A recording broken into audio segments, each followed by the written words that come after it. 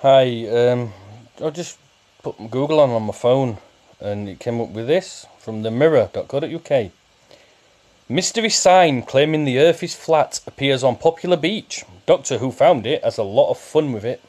Roll up for the spherical mystery tour by Nathaniel Tapley. And it was put on at 10:55 on the 20th of September 2017. It was updated at 11:04 on the 20th of September 2017. This is the sign.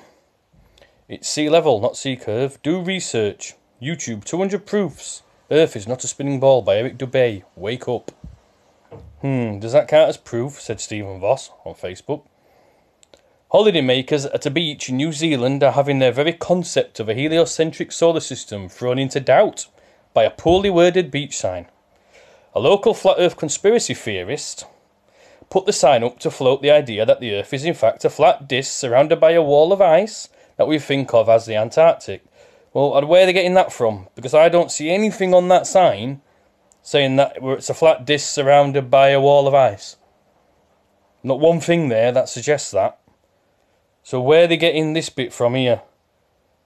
The idea that the earth is in fact a flat disc surrounded by a wall of ice that we think of as the Antarctic. The sign was found by Dr. Stephen Voss, who instantly proved it was nonsense by not being flung into outer space by centrifugal force, which he would be if we were standing on the outer edge of an enormous spinning disc. Dr. Voss said, I was unaware of any local flat earth group, so this is a bit of a surprise. Presumably not as much of a surprise as the fact that he remained stuck to the ground as he said it, as a result of a gravitational force that acts equally in all directions because we're standing on a sphere.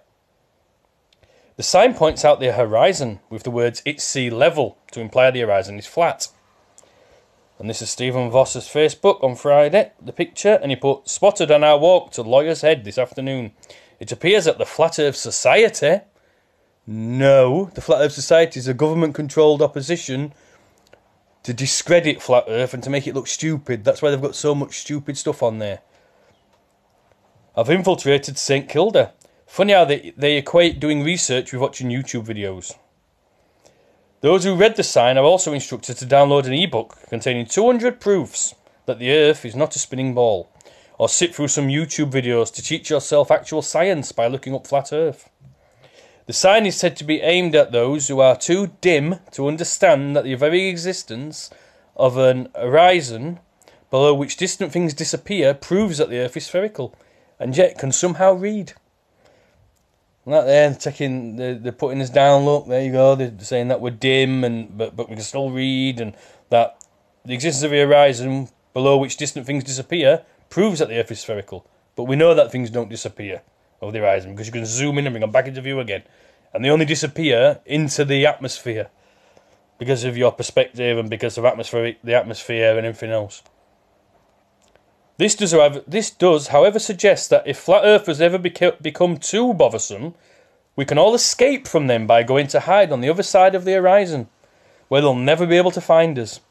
Every non-gravitational cloud and all that. You see, they're just, what they call it, taking the mick, putting us down, saying we're all dim, but we can still read.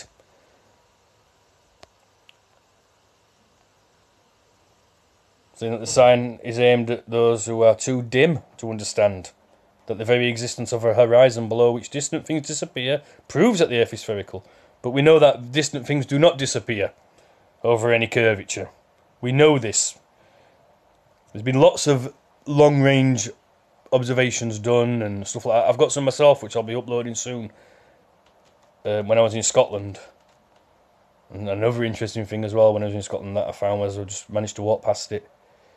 But it's saying that yet we can somehow read. Thanks for watching.